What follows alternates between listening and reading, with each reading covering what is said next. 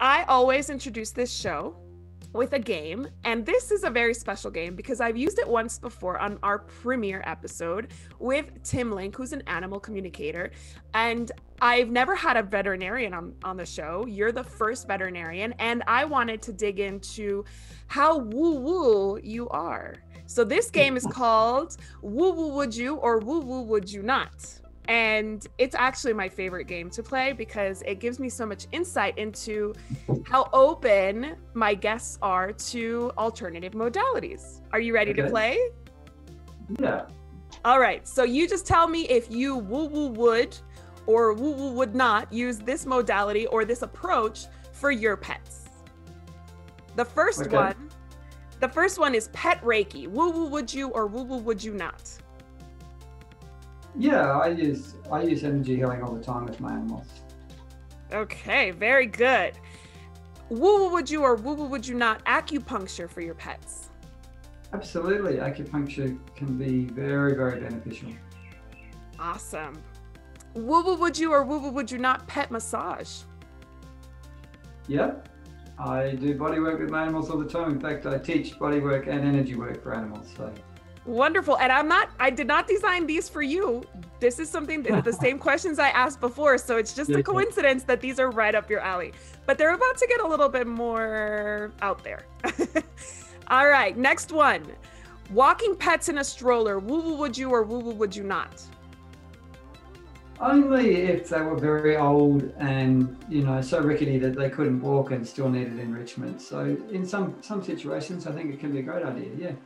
Awesome. How about wearing your pets? Woo-woo would you or woo-woo would you not wear your pets? I don't think I would wear my pets, no.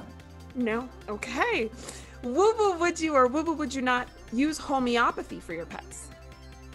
Yeah, I use homeopathy in my practice and I've seen some really good results with it.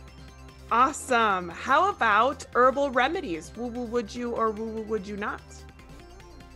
Well, absolutely, but I don't even think they should be woo-woo because they're awesome. Natural medicine. Very good. You're so right. These are woo-woo for some people, but completely an everyday approach for others. How about cooking for your pets? Woo-woo would you or woo-woo would you not? I don't cook for my pets, no.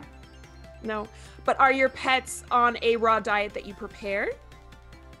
I get a pre-prepared one, so I get a frozen commercial one here in Australia called Raw for Paws. No cooking, but maybe preparing. Defrosting and putting it in the bowl, yeah. Okay, I don't even know if that qualifies as preparing, but yes, okay.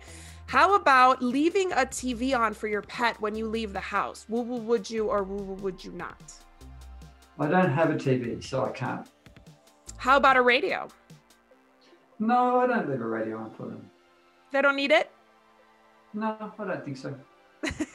Last one, and I promise this is a real product that exists. I am not making this up. Woo-woo would you or woo-woo would you not prosthetic testicular implants for neutered pets? I would absolutely never do that. I think it's all kinds of ridiculous. That is all kinds of ridiculous. I love that. That's the perfect answer for that question. Well, thank you for humoring me with that round of woo-woo would you or woo-woo would you not.